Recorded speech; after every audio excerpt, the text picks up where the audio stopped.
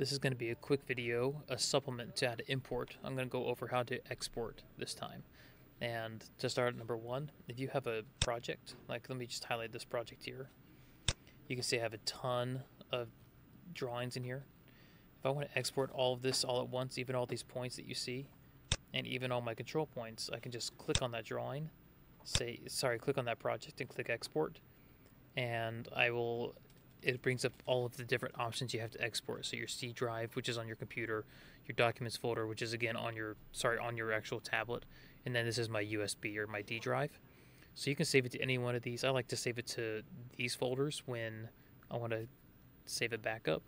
But if I just want to have it on my USB for transferring reasons, etc., I just go ahead and put it on this. So I'll say check, and it will save this project file onto my D drive. Now, remember, these are only used when you have an HPL30 project file. So when I exported it, it saved this as an HPL30 project file that I can import again onto either this tablet or another tablet by using these buttons, or I can import that HPL30 file into Profis Layout Office software on my PC. Now, that's how you use the export. So now let me show you how you do it more manually. So for instance, each project has their control points, right? And they also have their layout points for each job and the actual drawing that's associated with it. So for instance, for this one, this is my drawing, right? And then I have here's a control point, and then these are some layout points, right? LP4 layout point. Let's say I want to export each of these individually for whatever reason. I can go ahead and go back to my home screen here. I'll go back into this job screen, and I can easily export the drawing just by clicking it and exporting it and saying check. Choose the file path you want to export it to. I'll keep it on my USB. I'll say check. I'll overwrite it because I already have it on here, and voila, export it. Now, what it didn't ask me was what units I wanted to export my drawing in. That's because drawings, the units for the drawing are saved with it all the way through. So you can't change the drawing. When they're drawn in AutoCAD, they're drawn in a specific unit, and that stays with the drawing. However, for layout points, I can click the layout points, and I can say, okay, for all my layout points, I want to export them.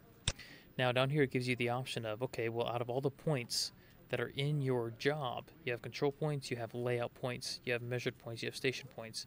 You can just select a couple that you know you want. Like, for instance, if you went out and did an as-built and you only want to export your measured points, you can just check this.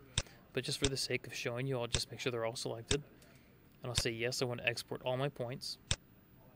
And I'm going to export them in whatever units I desire. But whatever units I choose, I need to make sure I remember. So I'll just go ahead and export in international feet.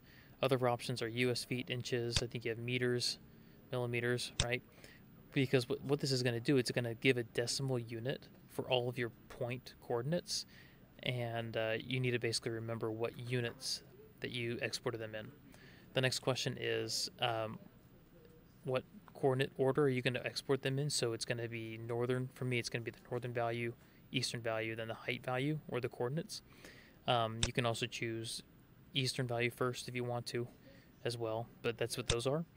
And then your delimiter is how, when they're in a CSV file, what punctuation or what delimiter is going to separate each value from each other.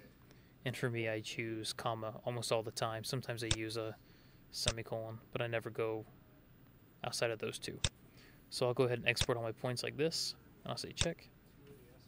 And then it comes to this screen where it shows all the points that are in that file. So I can scroll down here. Here's all the points I can choose from.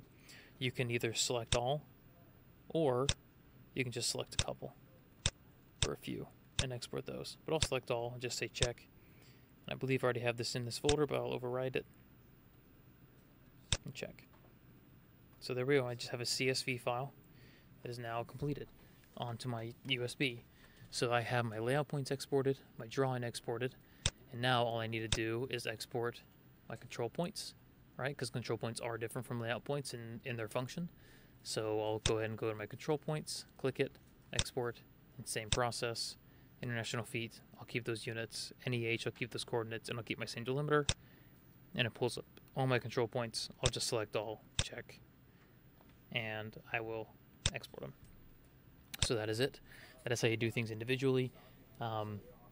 There's a lot of reasons why you might do one or the other, but I'll leave that for a discussion for. Well, I mean, feel free to leave comments in the chat if you have questions, but feel free to discuss that with your measuring specialist or other people that you know use the tool to see how that might be helpful for you.